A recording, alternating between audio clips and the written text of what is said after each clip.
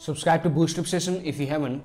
And today we are going to discuss an error which comes while updating Anaconda in Linux, Mac or Windows.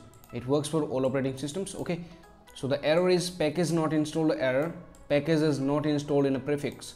Okay, so this error comes while we run this command in the terminal or in the environment terminal. Let's go to the environment in the Anaconda navigator, click on this button and open up terminal here. Alright, or you can just directly open a terminal if you're using Linux or Mac.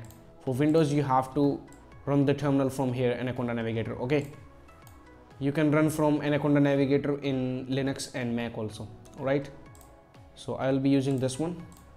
These both are the same.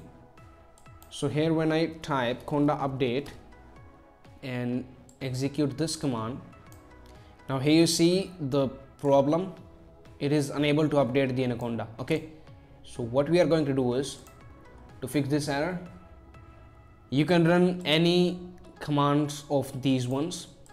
We have three solutions, this one and this one. So in total we have three solutions. So first of all, let we get the information of conda version, and here we have conda version 4.712. so it is less than 4.3. okay, so we are going to execute this command right here.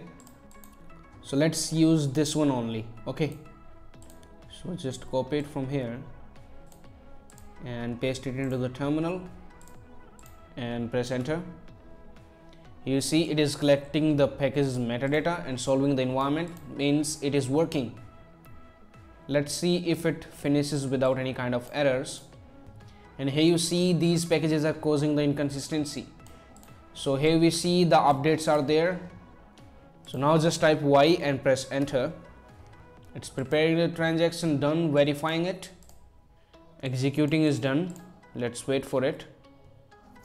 And it has successfully got executed. Okay, so let's get the information of conda again. And here you see the conda version has been updated, right? Let me show you the previous version also.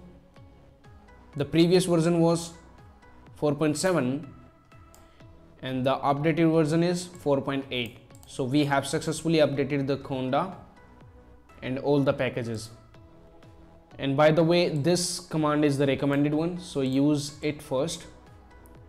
If this one doesn't work, this one, and then you can try these solutions also. Alright, let's execute the second solution here and press enter. Let's see if the second command fixed this error.